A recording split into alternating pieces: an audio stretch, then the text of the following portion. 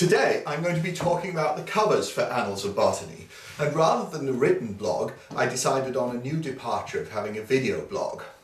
There is though a text version of this which includes many links to extra information. Now each issue of Annals of Botany has two pictures on the cover, one large one which forms the background and a smaller inset image. The inset image, such as the ones that are surrounding me in the virtual studio here, highlight topics of particular interest that are in the current issue. But over the year, we aim that those inset images give a good representation of the diversity of our content, from cell and molecular biology to roots, leaves, seeds, nutrition and plant stress, through development, physiology and onto ecology, modelling and other rarer papers such as those on the history of art with plants or those with fossils. Inset examples in the virtual studio here also feature on our Annals of Botany Facebook and Google Plus pages, where there's often an extended caption. The background image, though, is maintained for the whole of the year. Let's look back to the cover picture that we used 4 years ago.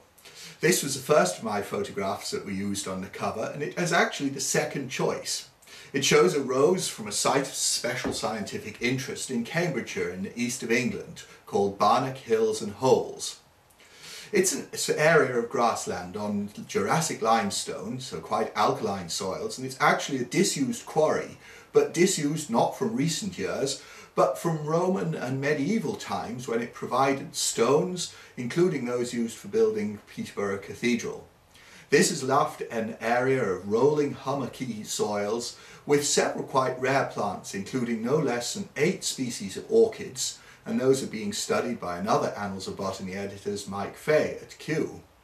Other notable plants are the parasitic knapweed broomrape, that's Orobanchia latea, and actually my first choice for the cover was a rather rare plant, pasque-flower, Pulsatilla vulgaris from the Ranunculaceae, and sometimes it's classified in the genus Anemone. These pictures were taken at the end of May, rather late in the season. Photographically though, there are a number of constraints for the main cover image. The resolution and printing screen for a glossy cover printed at something larger than A4 is amazingly high and strains the digital cameras that I have. Unfortunately, your editor neither has the funds to purchase a Nikon D3 or even the rumoured Nikon D4, nor the muscles and baggage capacity to carry it around the world. After the cover picture is made, it's masked out and placed onto a generic green dappled forest floor type of background. Altogether, the resolution requirements and the hairiness of the pasque-flower meant it was not suitable for the cover, and we changed it to the dog rose, Rosa canina,